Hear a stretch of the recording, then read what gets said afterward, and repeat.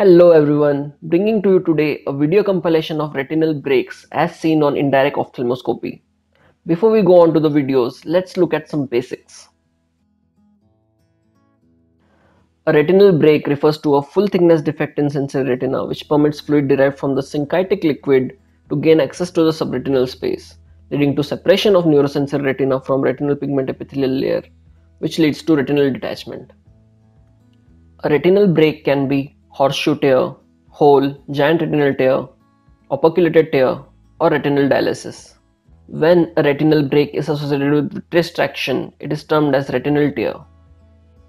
It is also important to know that when we describe a retinal lesion, anterior means towards the ciliary body or ora, and posterior towards the posterior pole, that is, towards disc and fovea.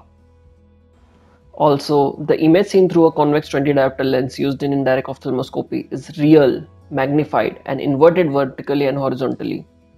The location which I would be telling you will be on the basis of quadrant which I am examining.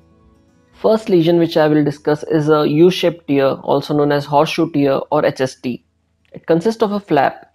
Its apex is pulled by the vitreous and the base remains attached to retina. Here's how it looks like. What you see here is a large inferior temporal horseshoe tear in right eye of the patient.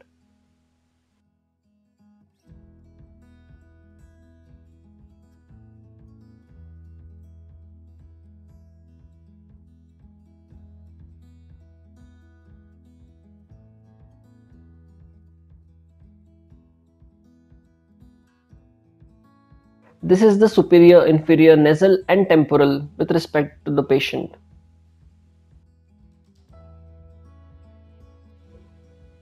And this is superior, inferior, nasal and temporal with respect to the lesion.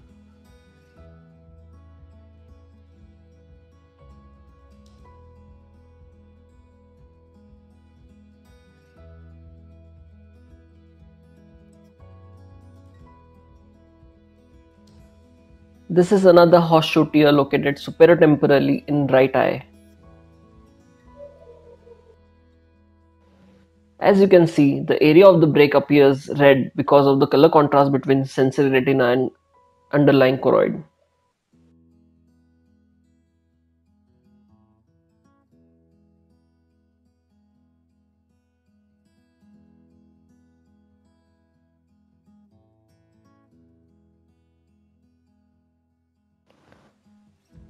This is a temporal horseshoe tear in left eye of the patient.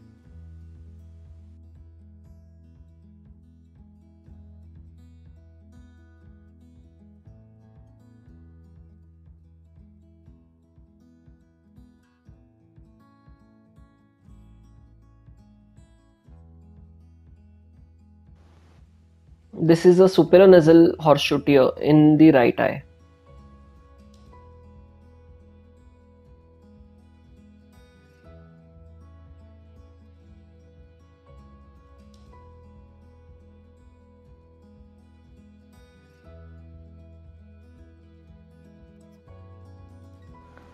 Let's talk about retinal holes now. Retinal holes may be atrophic holes, which are more common in the area of lattice degeneration, or they may be round holes with opercula, which are caused by vitreous traction. Let's first understand what are lattices and why holes are more commonly seen in the area of lattice. A lattice degeneration is a spindle-shaped area of retinal thinning where there is discontinuity of internal limiting membrane with variable atrophy of underlying neurosensory retina. It is therefore a weak area which can develop holes. And also the vitreous overlying an area of lattice is syncytic and the attachments around its margin are exaggerated. It is due to all these factors that it can predispose to a retinal detachment. This is how a lattice looks like. You can see wide network of sclerosed vessel in the area.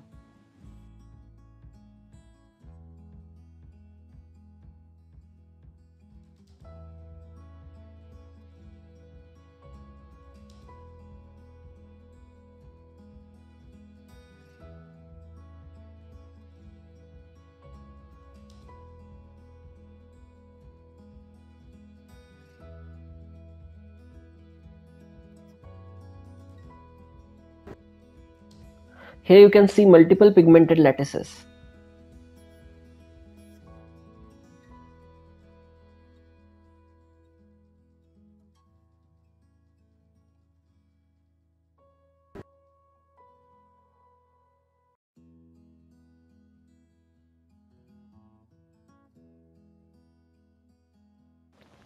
A single pigmented lattice located inferiorly. The pigmentation is due to hyperplasia of retinal pigment epithelium.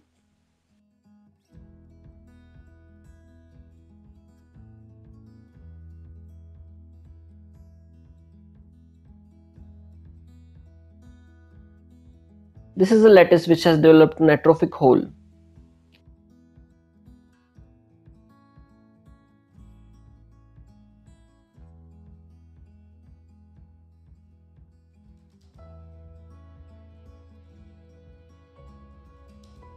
This is a lattice with two large holes.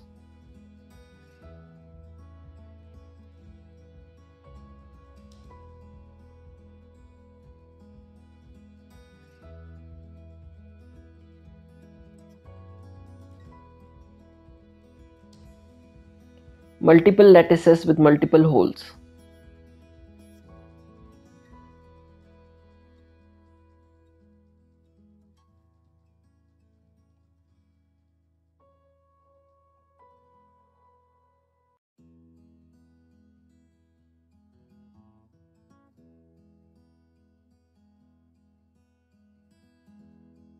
A large hole developed in area of lattice.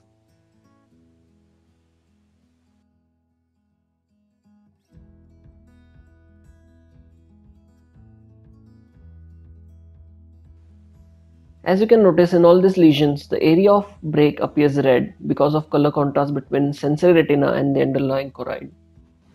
And then we have the giant retinal tear, which by definition involves 3 clock hours or more of retinal circumference, that is 90 degree or more of retinal circumference.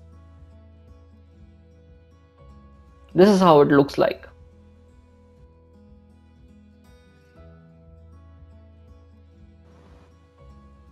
This is a temporal giant retinal tear in a young male post-blunt trauma.